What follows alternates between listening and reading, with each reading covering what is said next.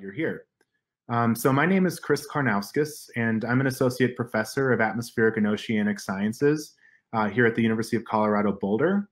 I'm also a fellow of the Cooperative Institute for Research in Environmental Sciences, which is a partnership between the University of Colorado and the U.S. National Oceanic and Atmospheric Administration, also known as NOAA.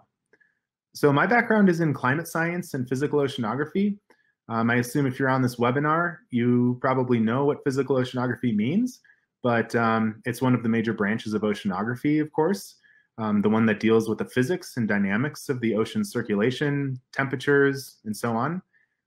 It's really a key part of the climate system on planet Earth. And it's also closely related with other branches of oceanography, such as marine biology, chemical oceanography, marine geology, the study of the seafloor, and so on. But my passion really lies in the intersection of physical oceanography and climate, hence the title of the book. So how does the ocean interact with the atmosphere, both responding to phenomena in the atmosphere and driving processes in the atmosphere in order to create what we measure and think about as climate variability and change? So I didn't always know that I wanted to be an oceanographer. Or a climate scientist for that matter. My gateway into this was really an interest in meteorology, like many of my colleagues actually. I knew I loved it as early as middle school, and by high school I was pretty certain that I wanted to go to college and get a degree in meteorology. The atmosphere seemed to be it for me, and growing up in a landlocked state in the US, of course I didn't see far beyond that yet. But some courses in college, and for me that was the University of Wisconsin in Madison, really opened my eyes to climate. I realized that as a discipline, it was far more than just the statistics of weather, and the research problems that were there seemed fascinating to me. So, just some of the ways that we were and are able to observe the global atmosphere, like satellites, for example, were sort of mesmerizing to me as a student. And I learned that we had been doing that for long enough to see beyond the weather and actually look at this beautiful continuum of climate variability.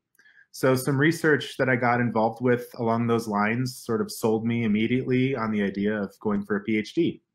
But I wasn't really sold on the ocean until my first year in graduate school, which I attended at the University of Maryland and studied under Dr. Tony Busolaki.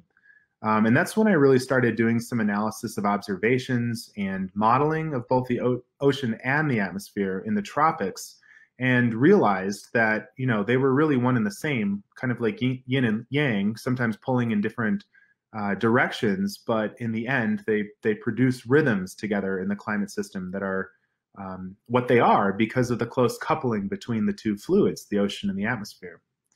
So beyond there, my career took me to posts at the Lamont Doherty Earth Observatory, part of Columbia University in New York, and the Woods Hole Oceanographic Institution in Massachusetts.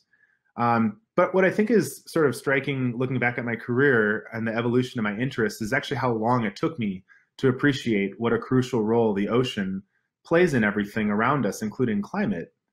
Both why the average climate is what it is, and why it changes from year to year, from decade to decade, and on longer time scales like climate change. And part of it may be a product of the way that departments and programs are set up. You have a lot of atmospheric science and meteorology programs out there, and then you have some that are blended into a department of atmospheric and oceanic sciences, like the one that I work in right now. But those are typically heavily biased on the atmospheric side historically in terms of faculty and course offerings. So it's not until you look at the serious oceanography programs, where you're going to get hit in the face with physical oceanography. And then the problem, I think, becomes that you can get so bogged down in the heavy duty GFD perspective on physical oceanography that you might lose sight of its importance and its partnership with the atmosphere in climate. So I'm a product of those types of programs, those blended atmospheric and oceanic science programs. But I know how easy it is to get through it all while saying, nah, I like the weather, or maybe even worse, I like climate, but I'm not that interested in oceanography. So this book tries to accelerate students, in a sense, who are interested in climate science. Whether or not they know it yet, they need a good course on how the ocean works, so they aren't missing half, or at least half, of the climate puzzle that they're trying to understand. So this isn't an in-your-face GFD book per se, with pages after pages of derivations on one thing. Those books exist, and there are some great ones, and you need that eventually if you're going to go into a research career focused, beginning with graduate school onward, focused on physical oceanography.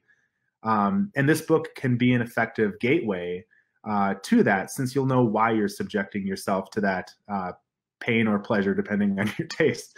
But I think where this book shines, based on my experience teaching this course at CU Boulder and similar ones elsewhere, is for students with some background in atmospheric science or climate or other fields entirely, but they have a suspicion that they're going to need a working knowledge of the ocean. So it's a gentle entry, I would say, into what's sometimes an opaque field to others. Yet before you know it, you're sort of picking apart partial differential equations that describe the time evolution of some key ocean variables like temperature and salinity and currents. So a large focus of the book is on the upper ocean, and the reason for that, is that that's really where the rubber meets the road in terms of the interaction between the ocean and atmosphere. We look at the physical processes that determine things like temperature and salinity and velocity, currents and so forth. But I go out of my way to point out every time there's some inroad for the atmosphere to have an impact on the ocean, whether it's through the heat budget or the momentum budget and the wind-driven ocean circulation. This really makes that connection between the ocean and atmosphere hopefully clear. And then how those interactions actually give rise to coupled climate variability on a variety of timescales. Towards the end of the book, I give a sort of a broader view of anthropogenic climate change, including radiative forcing, but also, how do climate models work, and how do the ocean parts of climate models work in there? And essentially, you realize that they're just coded up versions of all of the physics and dynamics you just spent a whole semester learning about. So in terms of the audience, I think it's ideal for a one semester upper division undergraduate course in any kind of a department like atmospheric science or oceanography, or a mix of the two. It can also serve as an elective for graduate students in virtually any department within the earth sciences, really, if they have an interest in the ocean. Here at the University of Colorado Boulder, I actually offer it as both at once. It's a mixed upper division undergrad and graduate course, and that works pretty well. So there's a number of ways to divide it up in a semester, and I'm happy to share my thoughts on that if anybody wants. I was asked to touch a little bit on ways in which the various features of this book sort of lend themselves to remote teaching or hybrid models of instruction. And so I can comment on a few of those things before opening it up here for questions. One unique feature of the book that I think or hope instructors and students will appreciate, especially during these times where we have to be ready with a variety of modes of teaching, is a feature that we've called Dive into the Data. This is a set of essentially insets or boxes embedded into each chapter of the book. And what they're intending to do is to provide a direct, easy gateway into popular data sets that are actually used in ocean and climate research, not just hypothetical made up data to practice analyzing, but actual research grade data that we use in our papers that we publish on oceanography. So this includes observations as well as model output, including the latest generation of global climate models, at least a subset of them. So in total, there's 27 individual data sets that are included via these dive into the data boxes. And what you'll find in each of the boxes in the pages of the book is sort of a description, a synopsis of like, how did this data set, how was it produced? What is it, typically used for within the scientific community? And then in the end of the chapter problems, many of the questions actually refer to those data sets. So you could, as an instructor, require a certain number of analysis questions on a homework assignment, or just use them for a sort of a group project or something like that. You know, why did I go to the trouble of rounding up? You know, I'm not just providing links to 27 data sets. I went to the trouble of, you know, rounding up the data sets and putting them all into a very, you know, narrowly focused format, so that, you know, once you know how to open any data, any one of them, you're good to go with all of them. And that's because if anybody on this call is a, you know, practicing researcher, you know, pretty much every data set we work with that comes from a different institution or government agency, you know, has a different portal, like a web portal or FTP site, or things are constantly moving around, different data formats, different quality control standards and flags. And then the metadata can be good, or they can be, you know, inadequate or even missing. So, you know, in my career, I need to use a lot of different data sets. And so, you know, it was kind of a no-brainer to round them up and put them all in one warehouse, which you can get on the book's resources page. So you'll find them all in a single format, even some bare bones scripts to open each one of them. So each data set comes with a data file and a script to go ahead and open it and start getting you started with making some plots with the data sets. That way you don't have to go hunting for all of these and navigating all the dead links. Okay, so related to that, I would also say that, you know, being sort of a combination of, you know, interested in the mathematics of everything, but also very much a visual learner. And I find that I get a lot of mileage out of good diagrams in the classroom. I sort of poured my heart into the illustrations of each chapter. There's a total of, had to count again today, 83 figures in the book, and a few of them are photos or reproductions from the, you know, primary sources, other journal articles, but the vast majority of them are visualizations of real data, and that sort of links with the dive into the data feature. You can see a figure in the book and say, oh, that's interesting, but I'd prefer to make it a different way. You can just get the data set that I use to make that figure and put it in the book, and then remake it yourself in a different way, or analyze the data behind it in whatever way you like. You know, so this is part of an effort to sort of meld the underlying mathematics with a lasting conceptual impression, which, you know, different students will jive with that different ways. And so I think kind of presenting things both mathematically as well as conceptually at the same time is, I've found good luck with that in my own teaching. So I think a lot of the figures in the book can be used as sort of a basis for a discussion among students to really make sure that they can walk themselves through it. You know, like if you can take a diagram that seems kind of crazy to someone who's not in the class and actually explain it to them so that they understand it, then you really understand that concept. Okay, so if you have students that aren't in the classroom or miss a lecture for some reason, you know, you have it right there. The diagrams are sort of presented in a way that you would present them if you were standing at a whiteboard. Oftentimes, the diagrams are sort of step by step. Here's this concept beginning from very simple first principles and then building it up to its full complexity, so that you don't just, you know, overwhelm students visually with everything all at one time. You know, I can't really bring myself to write in a super formal or intimidating way. The tone of the book, I would say, and I guess others have said, is sort of conversational. And I think that goes a long ways for the students, because if a student's trying to digest some material for the class using the book, this way it enters their head in much the same way that you or I, the instructor, might have said it verbally in a medium, you know, a medium-sized classroom full of students that you've gotten to know. So I try to write it in that way so that if you know, before COVID-19, the reason would be, well, if you missed a lecture because you slept in or something, I can tell you exactly what section we covered, and it's gonna sound much the same way it would have been taught in the classroom. Not to encourage skipping class, but, you know, now this means even more because of COVID-19. And then finally, I guess I just wanted to mention that I did make a deliberate attempt in each chapter to highlight the diversity of climate scientists making exciting progress and discoveries in the field.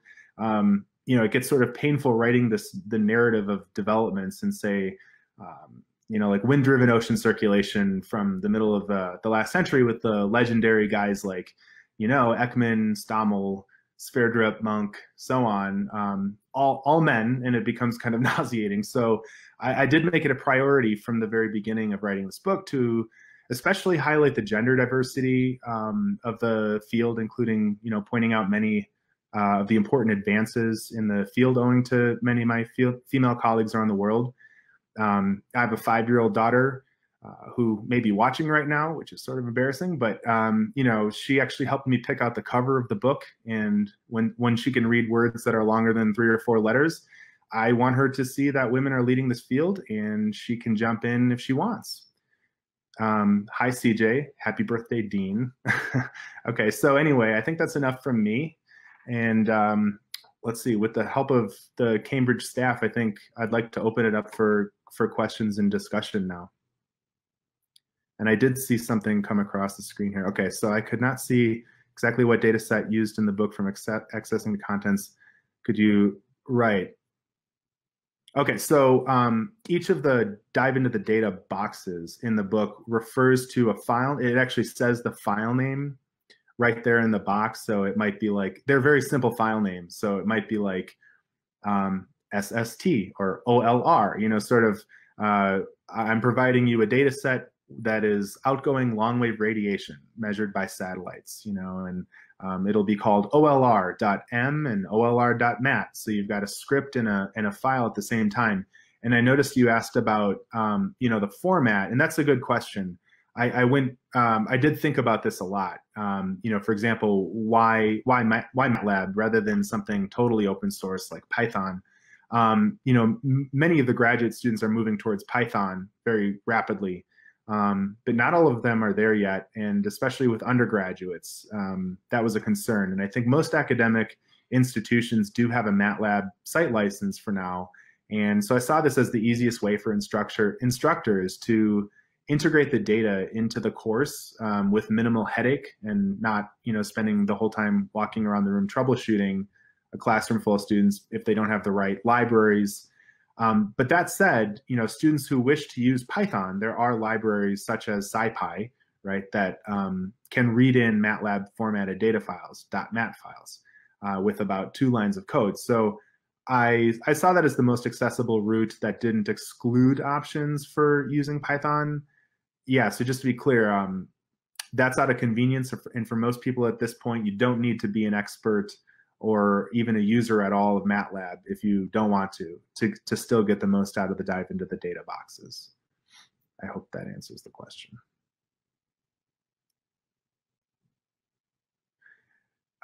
Thanks for the question, Cindy. No, I mean, actually, this was really developed with undergraduates in mind.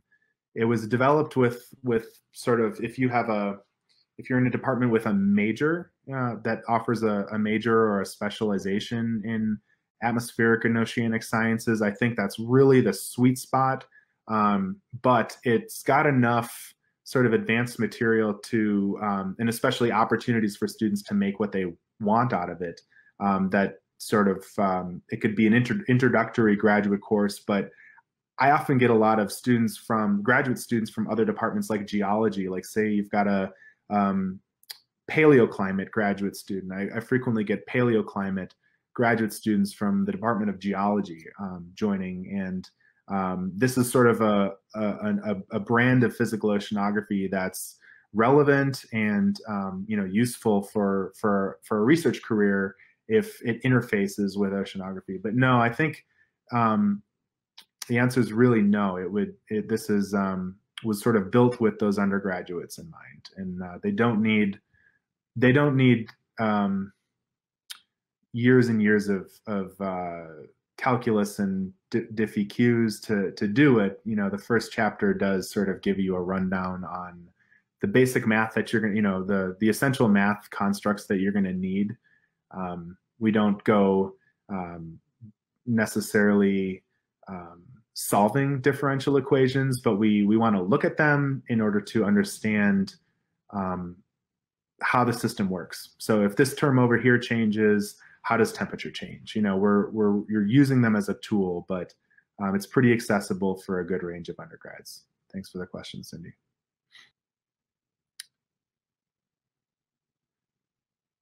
Thank you. So, Brian, I believe that's a comment. Correct me if I'm wrong, but you said there's a good mix of instructor resources available on the website. And that's, thank you. I'm hoping that's the case because I put a lot of effort into those resources, but thanks.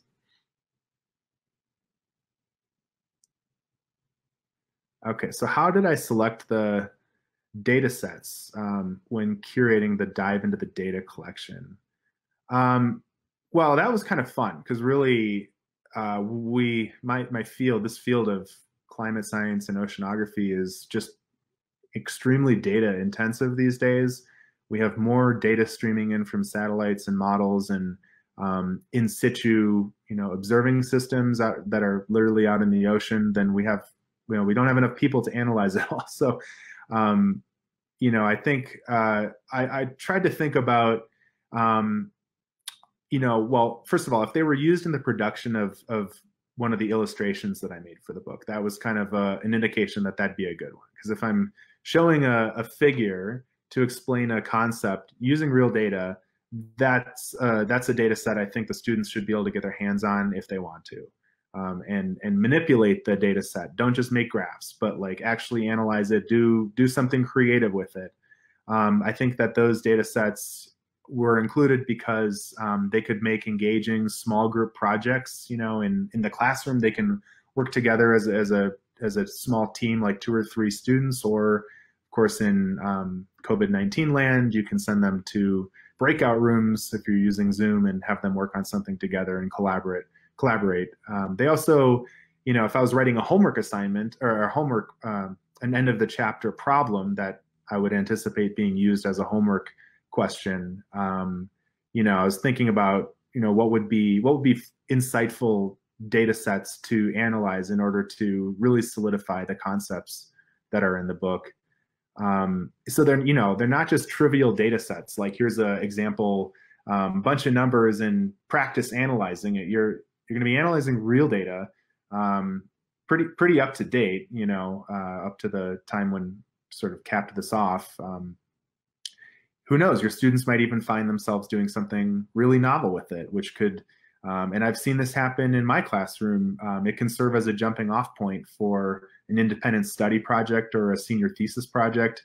Basically any one of those data sets, especially if you start combining a couple of them, you can start there and just dream and think, okay, what sorts of, mysteries in the climate system and in the ocean could I sort of try to solve with this? What would be interesting to analyze against each other? So those were some of the things going through my head when I was selecting them.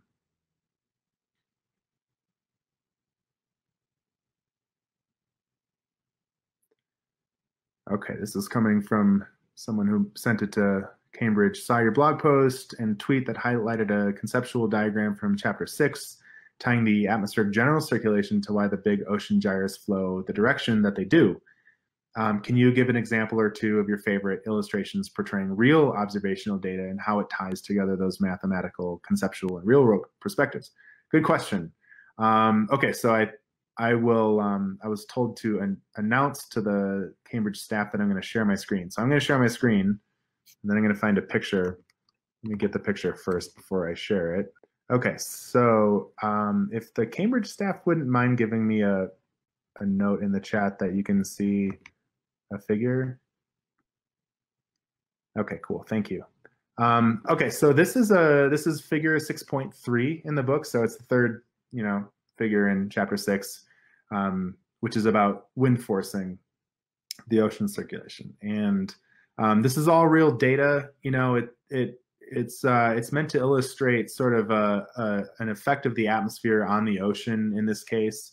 And what you're seeing on the left-hand side is kind of without going into the gory details, it's something about the wind. It's the way that the wind field is blowing along the coast of California. So just to orient you, this coastline that you see running kind of down the middle of the graphic, that is the coast of the west coast of North America, from just where it meets Canada down to the U.S. and Southern California at the bottom. And over the ocean on the left or west side of the figure, you're seeing this blob of red. And again, without getting into the details, it describes how much the wind is rotating. In a sense, it's called the wind stress curl, and it's plotted with winds that are measured by satellite. And that data set is actually is one of the data sets that's provided in the dive into data.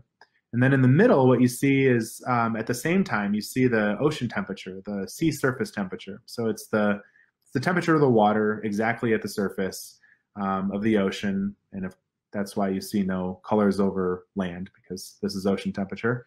But you see this strip of, no pronounced cold water that's sort of hugging the coast of, from Washington and Oregon down through California.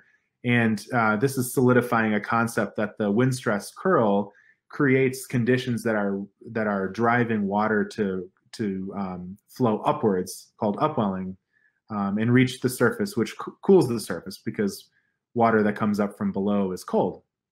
And then on the right-hand side, what you're looking at is satellite measured. All of this is from satellite, by the way.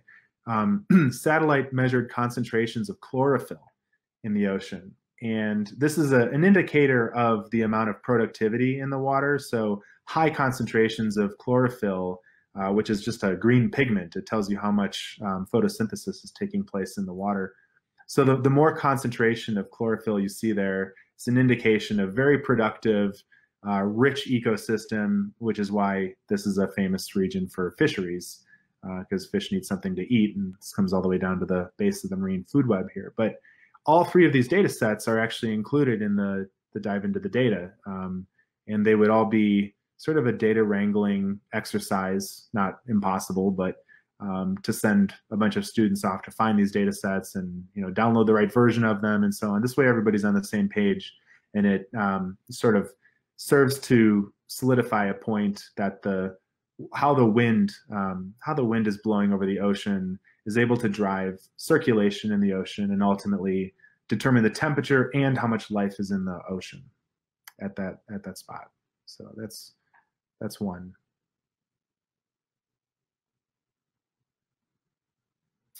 How do you typically divide up chapters into discrete units over the semester, and how would you anticipate changing that in a remote teaching situation?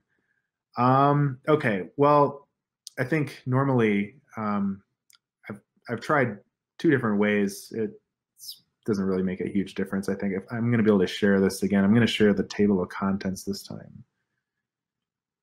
Okay, I'm going to assume that that is visible to everybody.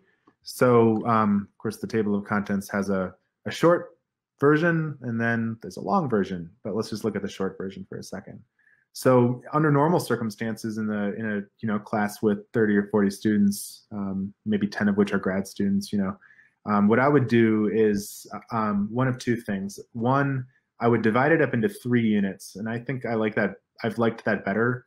It's just a little bit less to hold in short-term memory at a time. But the 3 units are sort of these the first 3 chapters, 1, 2, and 3. Where you get through, this introduction, but then the heat and salt budgets are very similar. As a mathematical construct, it's very similar, and so it goes well together, and it ultimately sort of ties together the thermodynamics of the upper ocean. And of course, if you're an oceanographer on this call, you know that density, which is a really important variable in ocean circulation, is determined by 2 things, temperature and salinity. So you can sort of look at it like these first 3 chapters, set the stage and then help you understand what sets the density of the ocean, which says a lot about stratification and all sorts of stuff. The second unit that I would put together is the next 3 chapters, which covers, you start to transition from thermodynamics into dynamics here. So the momentum budget, these are the Navier-Stokes equations, presented in a fairly accessible way where you don't have to be a total math whiz to get it. We build up the parts of the momentum budget piece by piece. What are the various forces acting on a parcel of seawater that can make it accelerate, and so on. So this is sort of like the momentum budget in general, but then we bring in the atmosphere because and I wait until then to bring in the atmosphere. I know a lot of books on the oceanography. Chapter 1 is the atmosphere. I didn't really want to do that. I wanted to have this set up a framework to understand how the ocean works, and then bring in the atmosphere at the right time. We're going to bring it in here because it has a big impact on the through the wind. It has a big impact on the momentum budget. Once you've got those two constructs down, you've got all the tools you need to understand the wind-driven ocean circulation, or the response of the ocean to wind forcing. So unit 2 would be chapters 4, 5, and 6. Okay, and then 7, 8, and 9 make up the third unit, where it's really about bringing all of these things together to understand the coupling between the ocean and atmosphere. There's a whole chapter just on coupled climate variability, including mechanisms that you wouldn't have heard about before this chapter, but the sort of underlying physical principles to get into those mechanisms of coupled ocean atmosphere variability. This is where ENSO comes in, other modes of climate variability all around the world from the equator to the poles.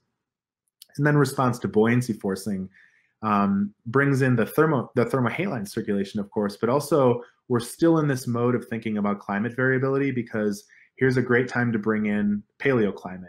So many paleoclimate records, all the famous ones, they have taught us that's where we've learned, a huge amount of what we know about the thermohaline circulation is about its slowly varying component over very long time scales. So I spend a decent amount of time in this chapter, response to buoyancy forcing, talking about what we know about the thermohaline circulation from proxies, how those proxies work, in sort of a primer sense. And then climate change in the ocean, where the focus is on anthropogenic climate change. So I could see that as 3 units. If you are really wanting to do 2 units, it would make sense to me to do 1 through 6 as one, where you really sort of hammer all of the dynamics and all the nuts and bolts, and then flesh out 7, 8, and 9 with more projects that draw from the data to see how the ocean and atmosphere interact. That might be a pretty heavy burden with all those chapters, but I like the 3 unit approach. I think under COVID-19 circumstances, depending on what happens this fall at CU Boulder, I could see really shortening the sort of amount of stuff that students have to hold in memory before being evaluated. I think that I would even go as far as 1 chapter and then have this sort of online quiz, but then have it shift a little bit more to project-based learning. Short projects that sort of tie together 2 chapters at once, that draw from the dive into the data boxes. But yeah, I don't think I would want students to have to remember more than a chapter or 2 in a remote learning modality before doing a nice concise evaluation, which could be done online, and then you don't have to worry about issues with taking midterms remotely. I think it probably lends itself well to that. So that's my take on how to break it up, based on experience here at CU Boulder, but sort of guessing what would probably work well in terms of COVID-19 under a remote situation. Yeah, that's a good question. So I think I sort of go back to the question is what's unique, what's something that was lacking in competitive books on the market. So I think what this one does is it really focuses on what's important for the upper ocean for somebody who is fundamentally interested in climate. There's a lot of stuff that I could actually turn this question around and say what this book doesn't cover. We don't cover a lot of the things that you'll see in a lot of textbooks. If it doesn't have a direct connection to climate, or like a really obvious direct connection to climate, everything does. But tides, for example, this book does not cover tides. It's probably hard for students to see a concrete connection between tides and waves breaking on a beach and climate. So we're really focused on the larger scale climate. This sets you up well to be a better atmospheric scientist because 70 whatever percent of the surface boundary condition of the atmosphere is the ocean. And if you understand how ocean temperature anomalies, warmer than normal, colder than normal, actually influences the wind and other things going on in the planetary boundary layer of the atmosphere, I'd say that's pretty novel. This whole chunk of a chapter is actually devoted to looking at how the atmosphere responds to ocean temperature anomalies. And that's something that I think is lacking on the market. I drew all of it from, primary sources, going back and reading lots of papers that I probably started reading as a graduate student on, what do we know about different theories. There are actually several different competing theories that we're still trying to work out about how warm and cold anomalies at the ocean surface influence the circulation in the atmosphere. And I think that's a pretty big deal for people who are interested in studying coupled climate variability.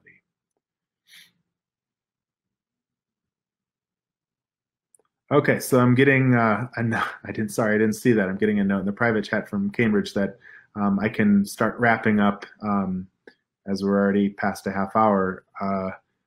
Thank you for everybody for joining me. I hope you found this worthwhile for thinking about, books, and feel free to email me if you ever have any questions or comments or suggestions. I'm here and hope to meet you one day.